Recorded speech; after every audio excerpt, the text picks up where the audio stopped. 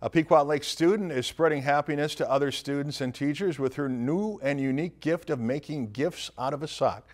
Our reporter Hanky Hazelton has more on our Golden Apple report. It's like a stuffed animal, but made from a sock. Pequot Lake's high school junior, Hannah Elstrom, made socklings just as a hobby until one teacher was quite impressed with her craft. I said, oh my gosh, other people would love these too. We could make these for other people. After making one herself, Miss Palmer and Hannah came up with a plan on how to make more for students and teachers. We decided, well, we should probably, if we're making quite a few, I should purchase some socks.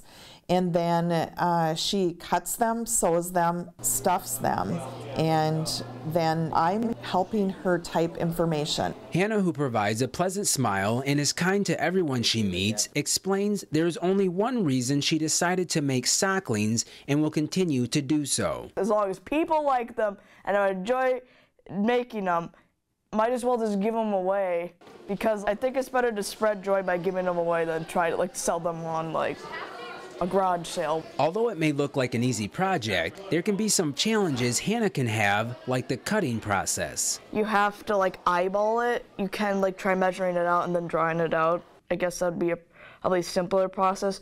But sometimes when you're just holding one part and trying to do the secondary ear to make the U, you kind of get you can see with this one is, if I sew this up, it'll probably be hidden more, the ridge and the unevenness. Hannah's hard work has gone far from unnoticed from a group called Lighthouse Project, helping students who are depressed and contemplating suicide. The Lighthouse Project asked if they could have some of our socklings, so we presented to them this week, and they took some of the socklings, put them in these care packages, and gave those away. Reporting in Pequot Lakes with this week's Golden Apple, Hanky Hazelton, Lakeland News.